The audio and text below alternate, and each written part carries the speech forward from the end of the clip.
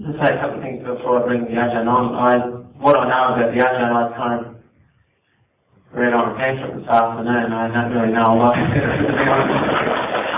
I could stand there and lie, but I mean, you can tell when someone's lying, can't you? Hopefully. But all I know, no disrespect, is that the Ajahn got interested when he was 17 in Buddhism, and he studied and attained his master's in theoretical physics in Cambridge, and I think he was ordained when he was 23. Okay? Yeah, I think I was an Ajahn. Yeah. And then he came over to Australia in 1983, the Western Australian Buddhist Society at the moment, and he's now the abbot of the Bodhinyana monastery in Perth, a very renowned monastic institution. And the only thing that, well, one of the many things that people told me about Ajahn, that he loves to use humour and jokes, and I'm looking forward to that. So would you please welcome to the stage Ajahn Brahm.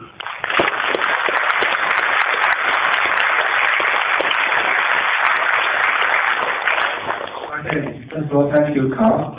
I like your haircut. One of the things which I liked about Buddhism when I was very young was that it did have a sense of humour. And I think like spirituality should have that sense of humour as well. Because like laughter is actually something very deep inside. A lot of times when we laugh, we're laughing at ourselves, at our stupidity. And much of the laughter is actually some deep insights into the nature of the human condition. And so it's, from time immemorial, I think people have used laughter as a teaching tool. I do remember a Tibetan monk who once said that he likes to make people laugh when he's giving a Dhamma talk, because when they've got their mouth open, he can put in the wisdom film. And certainly, I think the spirituality today, people expect it to give you happiness. And indeed, one of the wonderful things about the Buddhist teaching is they have something called the Four Noble Truths. Basic Buddhism. And what are those Four Noble Truths? What's the first Noble Truth? No. I was winding you up and I knew you'd say that. That's what they usually say about the first Noble Truth of suffering. But these days I put it around a different way, and there's no reason why you can't put it around a different way, to do what the traditional Third Noble Truth put that first, and call it happiness. That's what the traditional Third Noble Truth, we call it happiness, the end of suffering, happiness. The Second Noble Truth is the cause of happiness. The Third Noble Truth is that sometimes we're unhappy, and the Fourth Noble Truth is why we're unhappy. So the whole of Buddhist teachings, if you actually rearrange those Four Noble Truths, is all about happiness, and its cause, and why sometimes we're unhappy. And this makes spirituality relevant to people today, because we all want to be happy, but sometimes we're unhappy. We want to find out why, what we can do about it. And one of the reasons why, when I became a Buddhist in London, I used to go to many different talks with many different teachers. Sometimes the sort of things which I liked about Buddhism was its down to earth, in the heart business. I wasn't really all that interested in books and studies, so the talk I'm going to give this evening is not going to be a scholarly talk at all. Because I recall one of the first monks who I met as a young man in London. He was a Japanese monk, and he could hardly speak any English. He had to go around with a translator when he was giving his talks. But at the end of his tour of English Buddhist societies, someone asked him, well, what do you think of Buddhism in England? And his answer, he answered in English, was very articulate, even though he only had a very limited vocabulary. He said, what do I think of Buddhism in England? Books, books, books. Too many, too many, too many. Dustbin, dustbin, dustbin. And that made a very good point, because spirituality is not out there in the books, it's there in the heart. And this is what Buddhism says. And when I went to the different Buddhist teachers, one of the reasons, actually the main reason, and this is true, one of the main reasons why I decided to become a monk in Thailand was simply that the Thai monks I knew smiled the most. They looked to be the happiest people.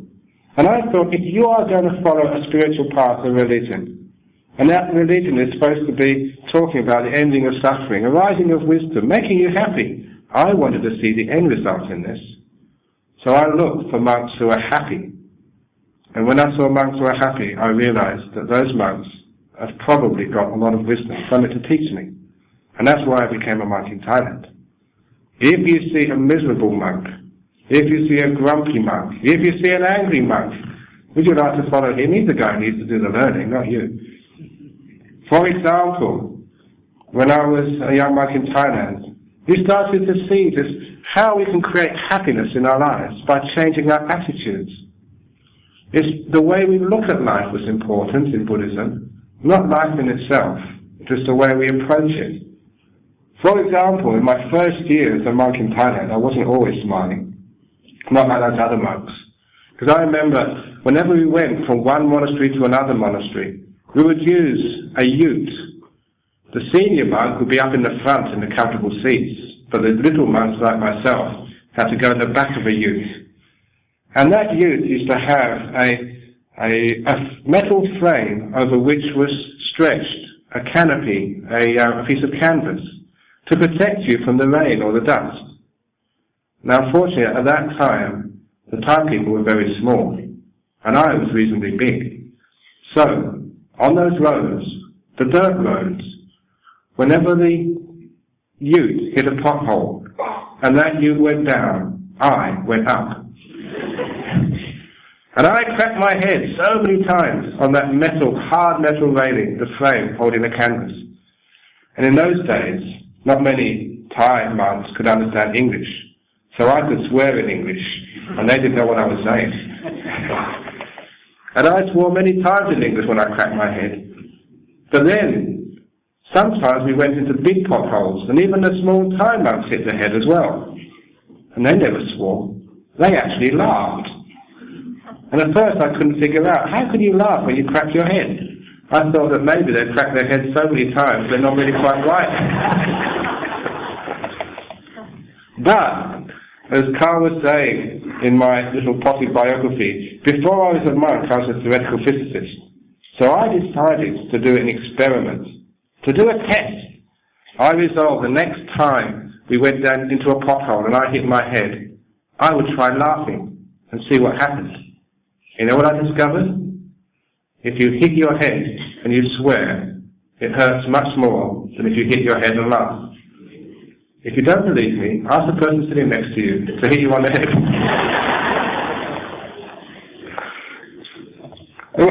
What we're actually doing there is saying it's not hitting the head which is the problem. It's the attitude which we have towards it. That is the problem in Buddhism.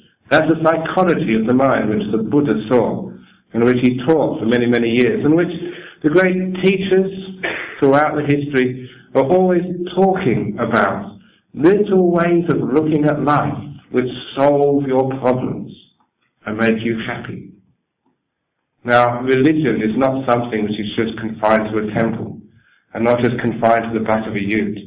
Religious teachings apply to everyday life. And where do we find a lot of unhappiness in our modern world? In our family. And sometimes in our families, because that we argue with each other, because we get irritated with each other, because we get angry at each other.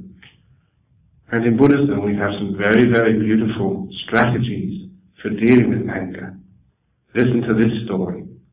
Many, many years ago, there was a woman who was cooking lunch, and the husband had the afternoon off work, and the wife needed some eggs. So she asked her husband, darling, would you mind going to the market to buy some eggs for me? He said, sure, no worries. He'd never been to the market before, but as soon as he got into the market, this young man came up to him and started calling him terrible names. You've got a face like a camel. You've got a nose like a banana. Now that's what I can say as a monk, because I'm a monk and I've got to behave myself, but he actually said things much worse than that. And he abused and scolded this husband, and the husband protested, I don't even know you, I've never done anything to you, why are you shouting at me like this? This is unfair. But no matter what the husband said, this man got angrier, shouted at him and abused him, and it was in front of everybody. And it got to the point where the husband couldn't take it any longer. He turned around and went straight home. And when he got home, the wife said, "Oh, darling, you're back early." He said, "Yes, I never want to go to that market ever again. You get the eggs? No, don't send me back." Now, all of those of you who have husbands, you know when they're like that, you've got to sort of calm them down first to get any sense out of them. And when she calmed him down, he said, "Now, husband, who was that man who abused you?" And he described this young man in detail, and the wife recognized him straight away. "Oh, it's him. The poor fellow is crazy. When he was very young, he hit his head, and he's never been the same again. He can't go to school, he can't go get a job. He just stays in the market every day. And he just abuses everybody, sometimes me, sometimes the stallholders. It's just, he's mad, he's crazy." And as soon as the husband realized that he'd been abused by a crazy man, it didn't really matter anymore. He wasn't so upset. And the wife saw that and told her husband, "Well, you know, I really do need those eggs. Would you really mind going and getting for me?" He said, "Yeah, okay. Don't mind that crazy man. Yeah, I won't mind that crazy man." He went to the market, the crazy man came up to him again, shouted at him, scolded him, cursed him, abused him. But it didn't matter now, because he was crazy. And the husband knew he was crazy. He walked right up to the egg stall, the man was abusing him in front of everybody, and the owner of the egg stall said, "Don't mind him, he's crazy. He hit his head." "Yes, I just heard, of course. He can't get a job, isn't it a shame?" And he abused him all the way out of the market.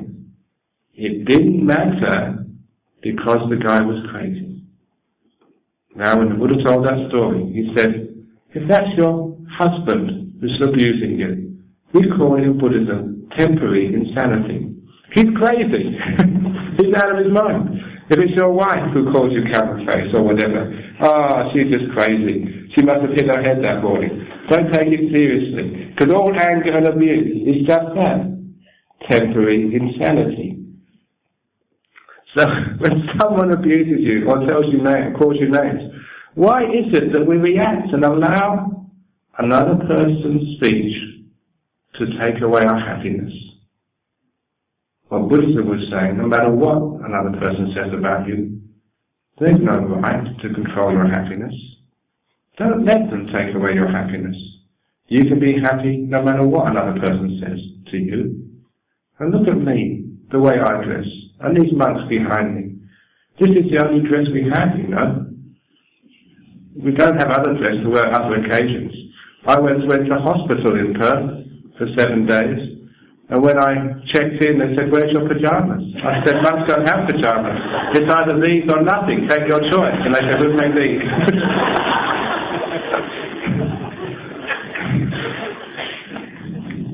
On another occasion, I was being taken into town by one of our drivers, and we parked in one of these multi-story car parks in Perth, and the driver had to use the toilet. And he refused to use the toilet in the multi-story car park because it was dirty. And so he said he knew there was a toilet in the foyer of one of the cinemas. So he walked there, he went into the toilet, and I stood outside in my robes. I'd only been standing out there for a few minutes when this man came up to me, and he asked me, "Have you got the time?" Now, as a monk, I mean, you don't wear watches, so I said naively, "No, I don't have the time." And then he looked at me in a very strange way. And I suddenly remembered that "Have you got the time" is one of the oldest pickup lines in the world.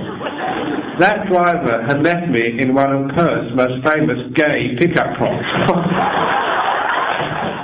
And this man walked a little bit further, and he turned around and said in the most effeminate voice, "Oh, but you do look beautiful in those robes."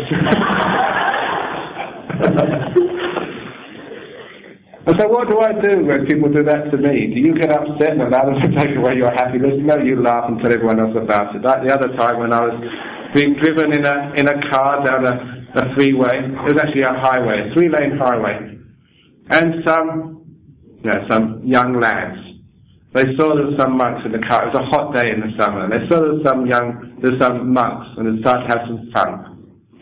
They drew alongside and we were going along the highway. I had my window down, I was in the passenger seat.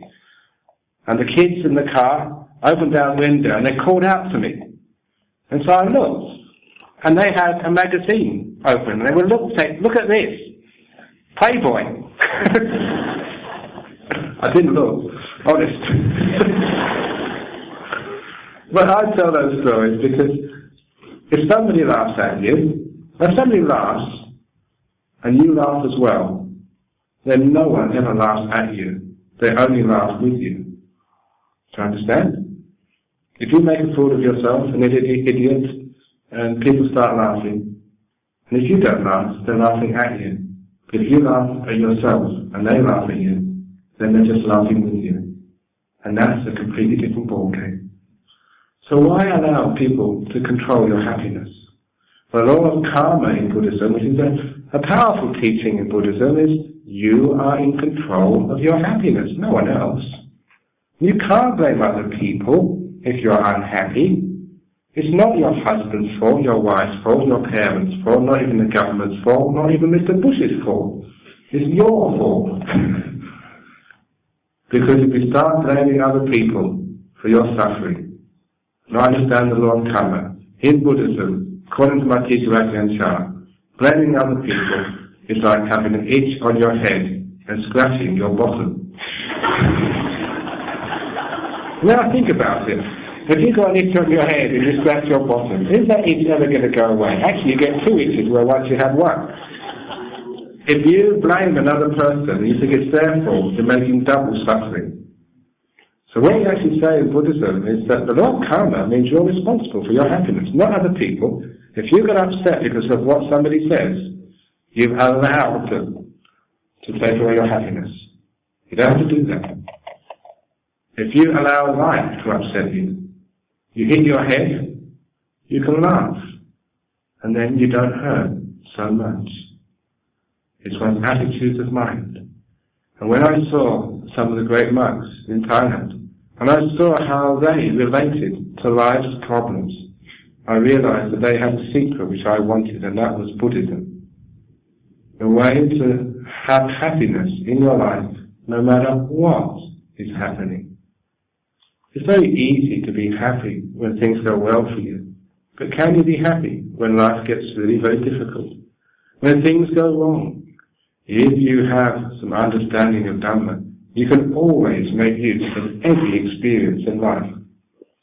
I usually use the simile of the truckload of dung.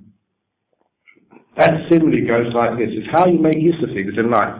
It's as if you come to a nice talk like this. You have a wonderful time and enjoy yourself immensely, and you go back home and you find that somebody has dumped a whole big truckload of dung right in front of your door. Now there's two things about that dung. First, you didn't order it, it's not your fault. And number two, no one saw it coming, they didn't take down the details of the van, so you can't ring up anybody to take it away. You are stuck with it. So the two things about the dung, it's not your fault, but you're stuck with it. Now there's two things that people do with dung which comes in front of their doors. The first type of person takes some of that dung and puts it in their bags, in their pockets, up their shirts, down their skirts, and they carry it around with them. And you find if you carry around dung, you lose a lot of things.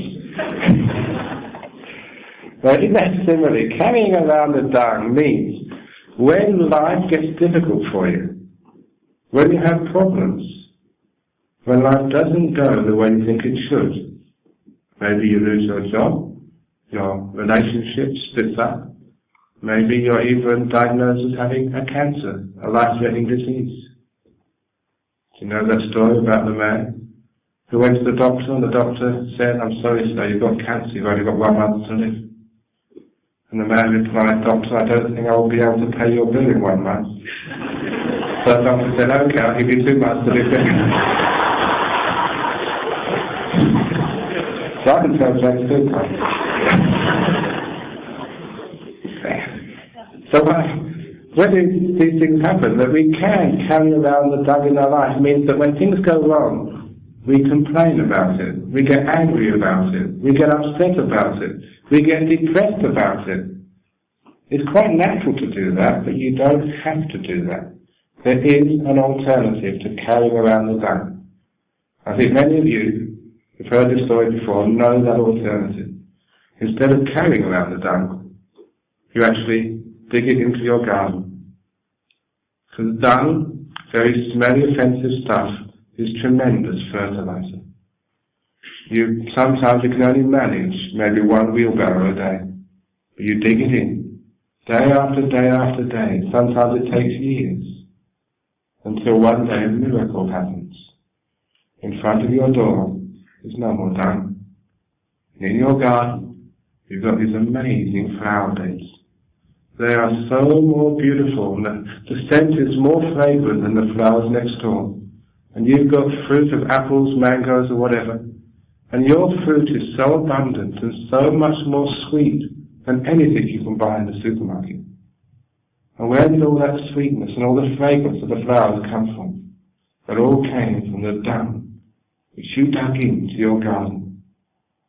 The dung is the difficult experiences we have in our life.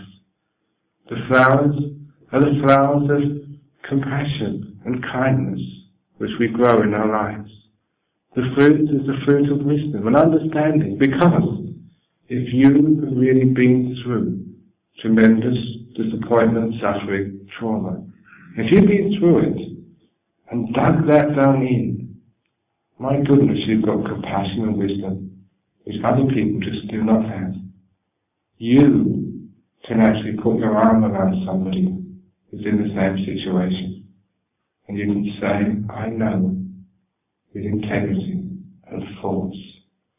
Not only can you say, I know, you can also help that person through the problem, out to the other side, because you've been there.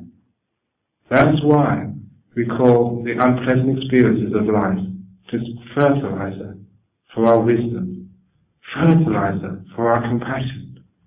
We don't complain about it, but we make use of it. An old Chinese saying is, rather light a candle than complain about darkness. How much sense that makes. And how often we just complain, and we never actually light the candle, which brings light to ourselves and to others. So what Buddhism is all about is actually making use of these things, because this is what karma means. And if you make use of these things, then that karma will lessen the pain and the suffering of life and bring you more happiness in life. Some years ago I was visiting a Tibetan nun in Perth who was dying of cancer. I've been visiting her many, many weeks, and she gave a call at my monastery saying she thought she was about to die. She said she thought maybe 1 or 2 days. And the strange thing is, it happens very often that they were absolutely right. In 1 or 2 days, she did die. So I went to see her for the last time.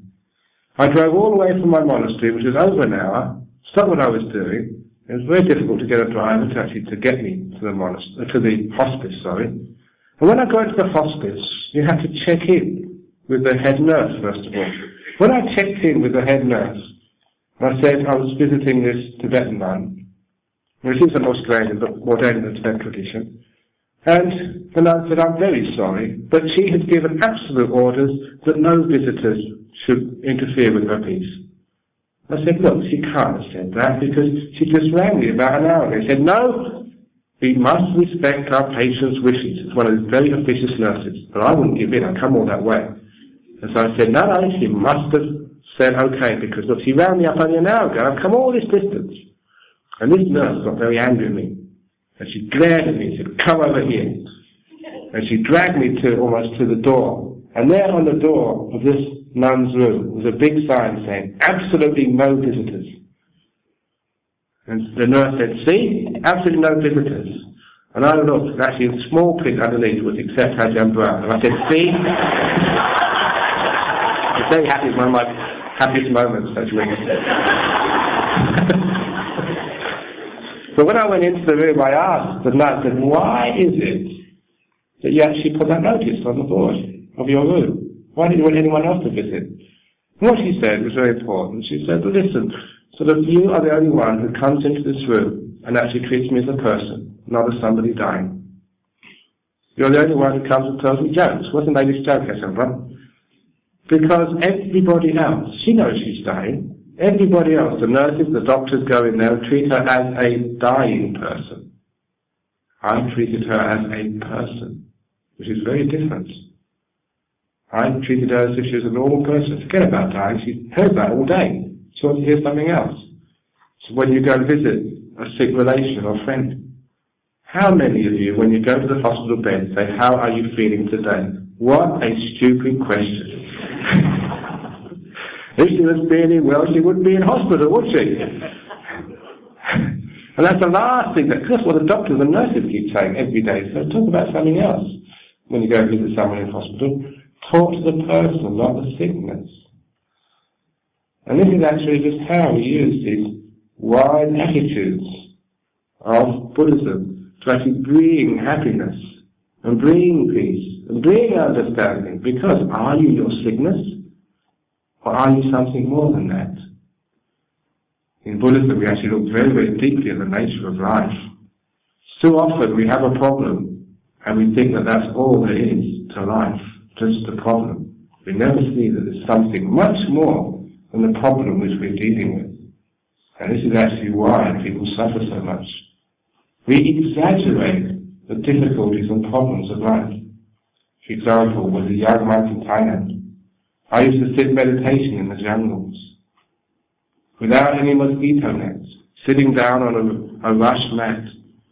And in those jungles, there were many dangerous animals. There were elephants, tigers, and snakes. I was told when I first went to Thailand, there are 100 species of snake in Thailand. 99 are venomous. If they bite you, you're in big trouble. And the other ones strangle you to death. So they're all very, very dangerous. And I remember, and the worse than that, sometimes are tigers. They're not just man-eating tigers. There are in Thailand monk-eating tigers. And you sit meditation and you close your eyes. And after a while, you hear a sound. There's something coming towards you. You really check with your mindfulness. Is this a small animal or a big animal? And it's very strange. After a while, with paying a lot of attention, not being stupid, you'll be sure that was a big animal coming towards you. In fact, you could hear it coming, and it was not an ordinary big animal.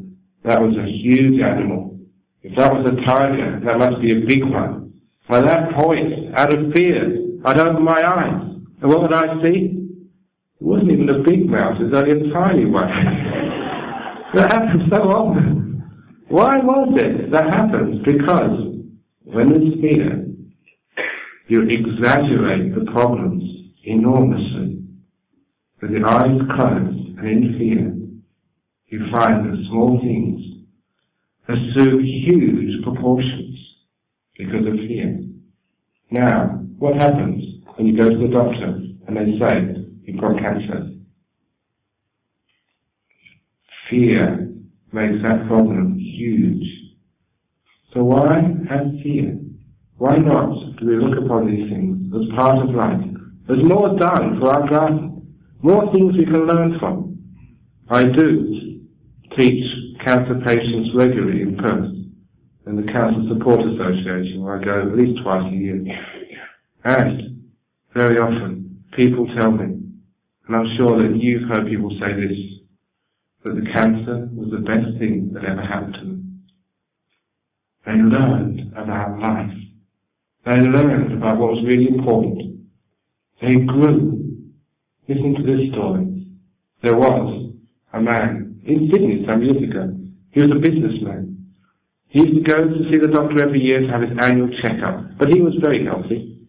And one day, a couple of days after his checkup, he received a telephone call at home from his doctor. The doctor's first question was, is your wife there? The way he said it was, something's wrong. And so he asked the doctor, give it to me straight, Doc, what's happened? And the doctor says, the results from the blood test have just come back from the lab. They've discovered a very rare form of cancer, and unfortunately it was untreatable. He asked, he didn't feel ill at all. He asked, how long? The doctor said, he never tell how long. Maybe 2 months, 3 months, but I don't think he'll live out a year. And the man took it very well, very philosophically. It was a bolt from the blue, as these things often are. He sat down with his wife and talked it over. Like many business people, he'd always promised his family, his 2 children and his wife, to go on one of these amazing, wonderful tours of Europe. But he could never find the time. Now he was about to die. He decided he would make that time. He sold his business within a few days, not the best price, but a good enough price. And he bought first-class tickets to this amazing tour of Europe for his wife and his 2 children. And apparently he had those tickets in his hand when the doctor rang a second time and said, it's a true story. He said, I don't know how to tell you this. 2 people with the same surname. The results have been mixed up. You're perfectly healthy.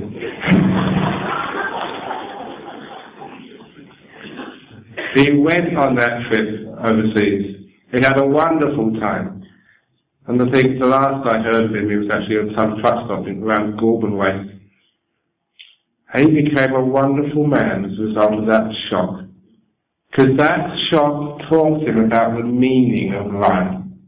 When he realized he was about to die, that he took his life into the right perspective. What was really important was not the money, it was his family, his friends. What spirituality does, and the reason why that spirituality, religions like Buddhism will always be popular in this world, is because they give more importance to what really is deserving of more importance. The peace in your heart, the well-being in your family, the happiness, rather than your wealth, than your fame. If one knows that, one knows why Buddhist monks, without any money, smile a lot. You'll understand just why the purpose of life is the path of happiness. And that was what the Buddha was talking about. How to be happy, why we suffer, and how not to suffer. And that's a little introduction, a little taste of happiness, a taste of freedom, which is all about what Buddhism truly is. So I'm going to finish there because we have another session coming afterwards from Ajahn Brahm, who's going to say more about how to be happy. So thank you.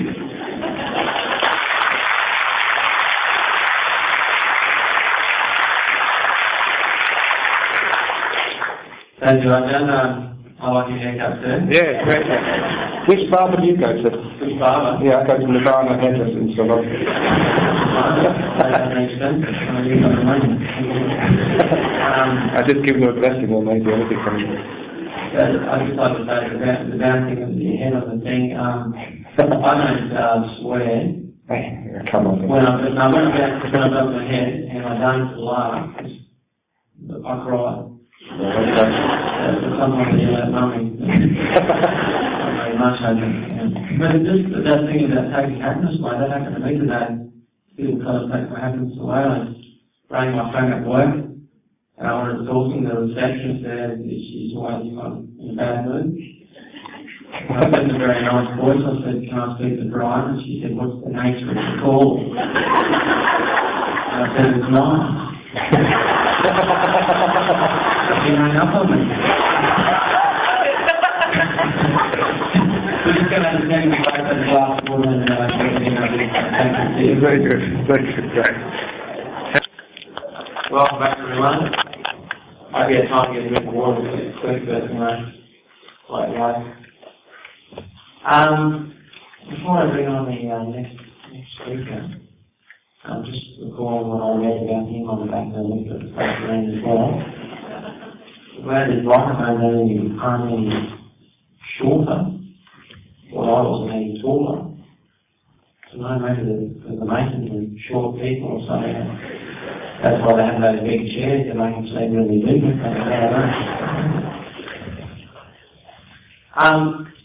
Next speaker, Ajahn Brahm. Let me see. Yes, he was ordained as a monk when he was 23. Is that it? 23? And with meditation after Ajahn Chah, which was the same Ajahn Brahm, trained from him, and Ajahn Dharma was deputy to Ajahn Brahm at the monastery in Western Australia from 1994 to 2002.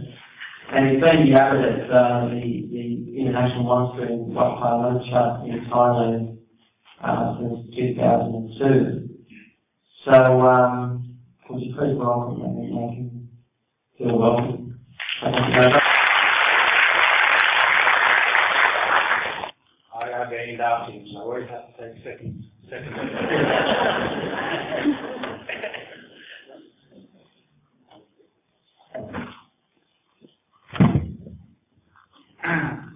I was complaining about the microphones, I'm complaining about the stand, I can step up. Having injured my foot from jumping over the monastery wall. So this evening I thought to talk about the monk who jumps over the wall. The only saving grace I had was that I was jumping into the monastery, not out of the monastery. I do save the face on that. But yes, it's made me thought about paths, and particularly about shortcuts in life.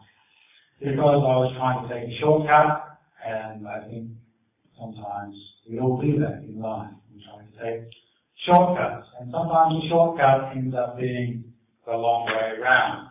And what was going to be a very quick trip over the wall ended up being 6 months. And one of my meditation teachers seemed to think I was trying to fly. That's maybe one of the benefits of meditation, but I haven't learned that yet. So I am here to maybe speak to you about paths and the pathway in life. And as Ajahn Brahm also mentioned about the path, path of happiness. I would tend to disagree with Ajahn Brahm also on that.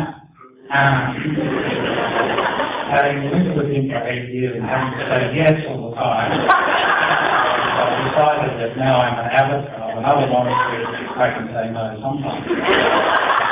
So tonight I'm going to say no.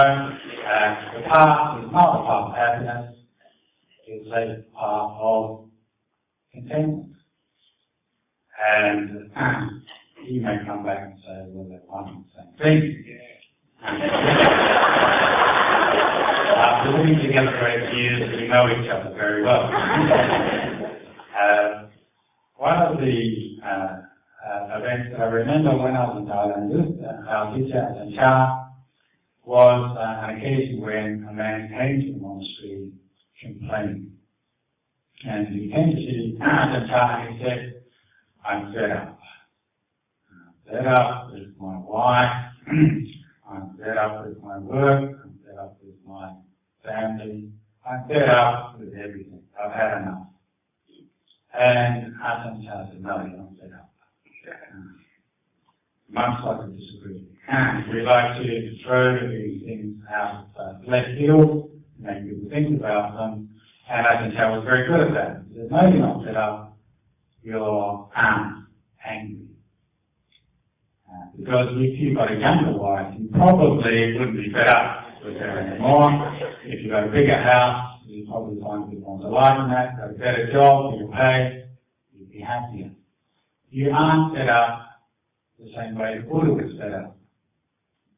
And so this man said to him, what can I do? And Ajahn Chah said, I'm going to teach you meditation. And he said, I'm fed up with meditation. And Ajahn Chah said, I know you're fed up with meditation, but I'm going to teach you a new form of meditation. And he said, look, I've done meditation on the breath, I've done meditation on light, I've done all forms of meditation. I'm fed up with meditation. Ajahn Chah said, I want you to meditate on it's good enough. When you go back home and you see your wife, she's good enough. When you go to work, it's good enough. When you see your house, it's good enough. When you see your children, they're good enough. On each in-breath, each out-breath, I want you to say, it's good enough. And if you do that, then you find a deep degree of contentment in life, which will overcome your anger and frustration. And he did. He went away, and a month later I saw him when he came back. And he's a different person. He had focused on it's good enough. And he said, Ajahn Chah, you changed my life. Yes, my life is good enough. And yes, my situation. When I look at it from a different angle, it is. It's not perfect. There's always something wrong. There is difficulties, there is pain. But it's the attitude of mind that we take to that situation that I've learned from you. So this evening, if you remember anything, I want you to remember not Ajahn Brahm's jokes, but it's good enough. Ajahn Dhamma's talk was good enough.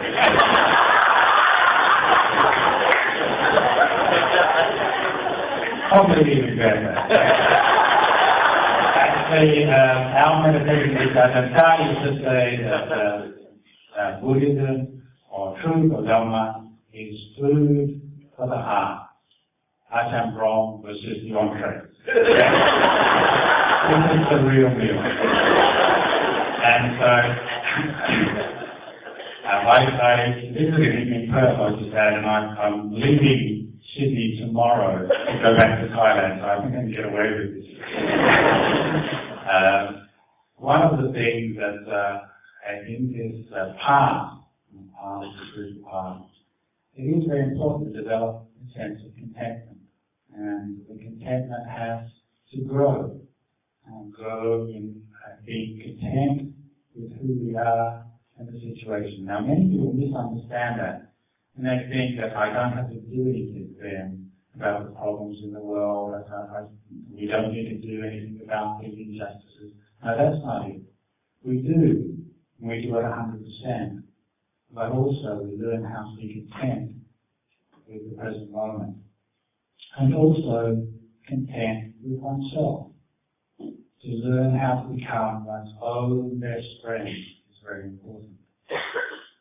And to illustrate this, I would like to tell the story of the emperor.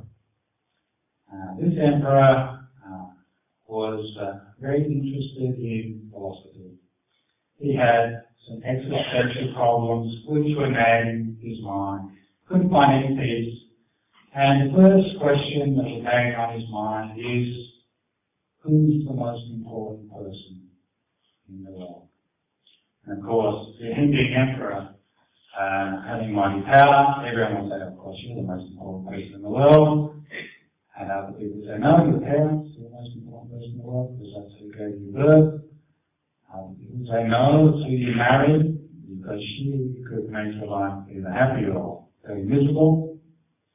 Which, as Ajahn Brahm, he told a joke in his talk, I have to also tell you a joke.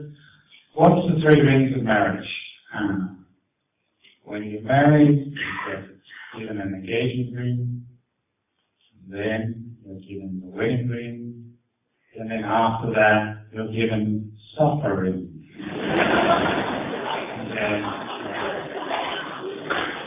So that's a Buddhist joke. Monks tell that one all the time. And this emperor wanted to know who's the most important person in my life. And it is. It's an important question to ask. And I'm sure many of you have asked that. The other thing that he wanted to know was, what is the most important time in my life? Being an emperor, people would say, when you are born, you're born to a royal family, it's a significant time. When you are coronated, the emperor, that's a significant time. I said, no. That's when you marry, etc., etc. And so he got many different responses to that question. The next question that was really dwelling on his mind is, what is the most important thing to do with my life? That's an important one, isn't it? That's what got me into the road here. One reason, what is the most important thing to do with one's life? And many people said to the emperor, get wealth, others said get power, others said do good. And again, he was confused, many different answers. He heard one day about a very wise sage. And it's not a Buddhist monk, we just adapted this story. Heard about a very wise sage living in a cave on top of a mountain. He knew all the answers to all questions. And so he decided to go and see that sage. He headed off with his army in tow, got to the base of the mountain thinking, oh, we shouldn't go up and see these religious people with our army and our mobile phones. I'll take those things away and put them aside. And he headed up the mountain dressed as a peasant. And he got to the cave, and because of being a king, it had taken a lot longer to walk up the mountain. It wasn't very fit. It took a lot longer to get there than expected. He got to the cave and it was getting dark. So being a man who's in a hurry, he decided, I want to get the answer to these ultimate truths very quickly. I'll rest and ask my questions and get off. And I'm thinking that probably many of you are doing the same thing. I'll get these answers to these ultimate truths this evening, $25, and then I'll rush off and get on with life. And so this emperor rushed into the cave, and he saw the sage sitting very blissfully on the rock, meditating. And being a busy man, he coughed. And this sage sat very silently, very still on the rock. And then he thought, he mustn't have heard me. Coughed again. And of course, being a very peaceful person, he sat very still on the rock. The sage not taking any notice of the king, made him very upset. He coughed for a last time, and again, no response. So he turned to leave, and then he found out that it was already nightfall. He had to spend a long night in the cave with the sage. And I'm sure if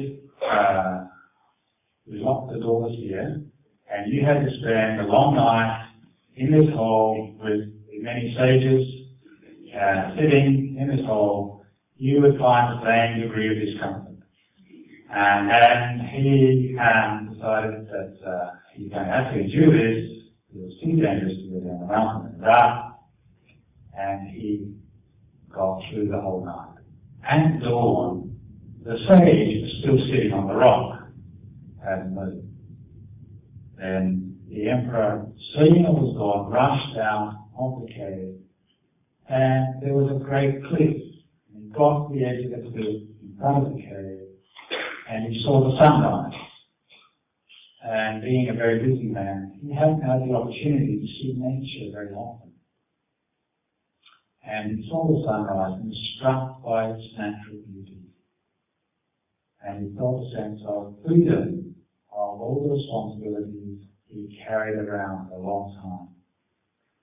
And he was standing there enjoying the beauty of the sea when he heard someone cough behind him. And he turned around, and there was a sage holding a sword. Just for drama. Holding a sword. Pointing the sword at his throat. And he couldn't step back because he'd fall off the cliff. And he couldn't go forward. He'd have his head cut off. And the sage said, Almighty King, who is the most important person?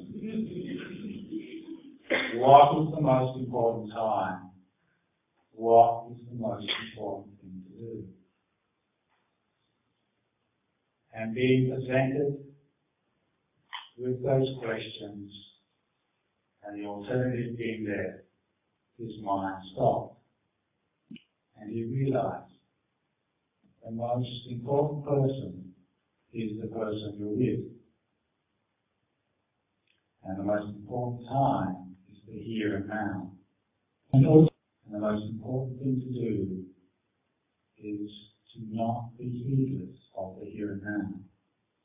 To take great care with the person you're with, and to take great care with the here and now. And so, realizing that, the sage put down the sword and went back and sat on the rock. And the king went away and administered his kingdom very wisely. So now, hearing that story, you'll be able to go back to your kingdoms and administer them very wisely by caring for the person you're with.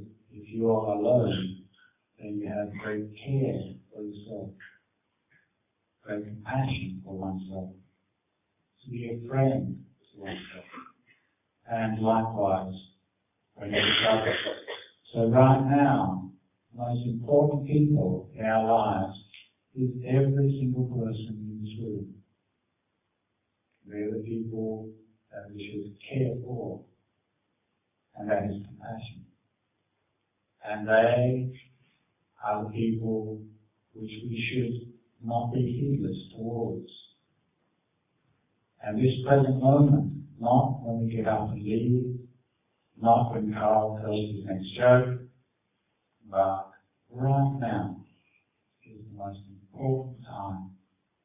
And this is the time we need to be careful about this moment, because it will leave us. We are getting older. When I jumped off the wall and hit the rock in the grass, which I didn't see, I realized I wasn't 21, I was going on 50, we're definitely getting older. Sitting here, we're aging. So we have to be very careful to take note of the present moment. And if we do this, then we're developing what we call awareness. And this is a part of the path. We need to be aware of the pathway to peace and the pathway to contentment. And we notice that, don't we? When we care for the present moment, when we are heedful of the present moment and care for the people around us, then contentment arises. And that contentment leads to peace.